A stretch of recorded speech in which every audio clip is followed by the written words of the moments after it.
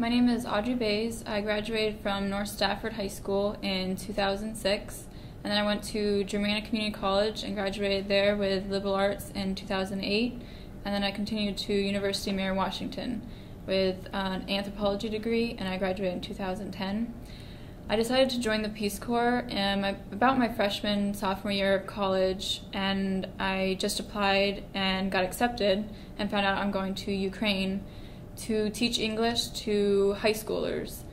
And what inspired me was I've always been into volunteering, and I went to Honduras with Students Helping Honduras, and I fell in love with volunteering, helping out anyone I could. And as an anthropology major, I've always been interested in culture, and going to a foreign country such as the Ukraine, I'd be able to develop skills such as teaching English, obviously, and I'll be able to come up with certain challenges. I want to establish a soccer league over there, and after school clubs for teaching English. So I've always been motivated to help others, and this is a 2-year commitment, which is a very long time for some, but for others, I know a few friends of mine who have done it, and they all have come back saying it's the best time of their life. So I'm really excited to go, and I can't wait to leave in September. So. Now, the Peace Corps has been around for about 50 years, and John F. Kennedy was the one who started it.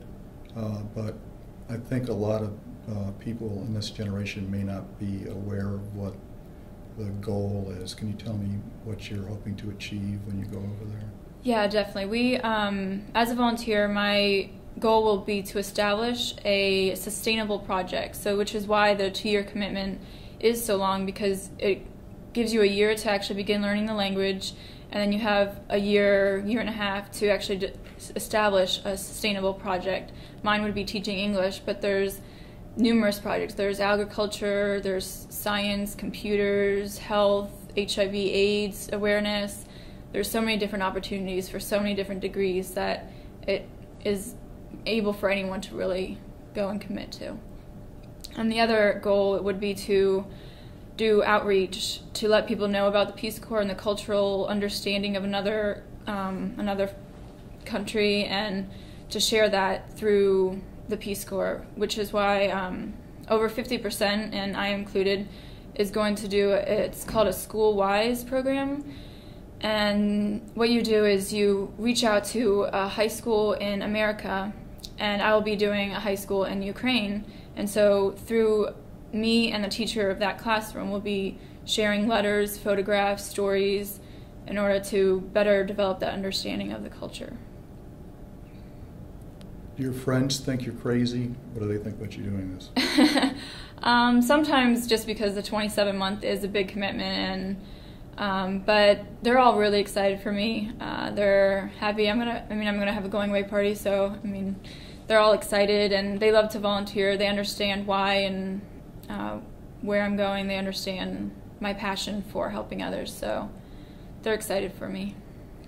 Do you think your generation is one that is more interested in doing in volunteerism and helping people, whether here or abroad? I do, definitely. I think through my contacts, most of my friends and everyone have actually gone either just locally or abroad to help out, but I think the desire comes from knowing that there is a global world. It's with globalization, they know that there are, half the world lives on less than $2 a day. So as we get more aware of that and learn that in our schools, I think people actually want to start reaching out and helping in any way they can, even if it's local.